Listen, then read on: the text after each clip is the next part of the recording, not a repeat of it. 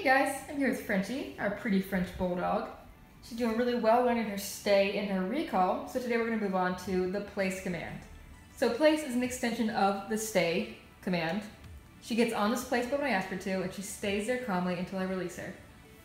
Good girl. You ready? Good girl, French. So first I'll get her attention, then I'll tell her place and point to the bed. Frenchie! Good. Place.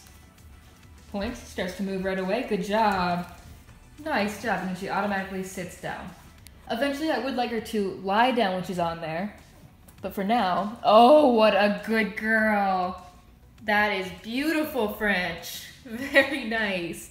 She just learned this. I'm really proud of her. Good girl. Now that she's on the bed, she needs to stay there calmly until I release or recall her off. Good girl, French. So even when I throw distractions, literally, like her favorite toy, she can look, but she's got to stay in command. Good girl, Frenchie. Good job. Good job. Good girl. And I can recall her off if I'd like to. Come. Go to stem. Come. Good girl. Oh. Nice job. Nice job. She got it. Good girl. Yeah, sit. Good boy. Good girl, honey. Nice job. Good bully. Good. All right, now we have some space between Frenchie and the place bed. So I'll kind of stand in the center of it and say to her, Frenchie, place. Good girl. Nice job, honey. Oh my goodness. She's working out of 12.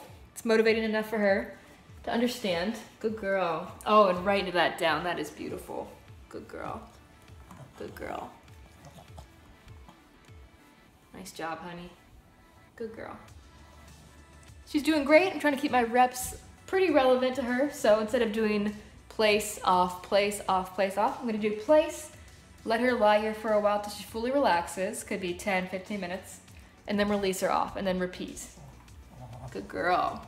So it's not just meaningless reps, it's actual meaningful practicing sessions of the command. Good girl. Yeah, your back's a little sore, huh?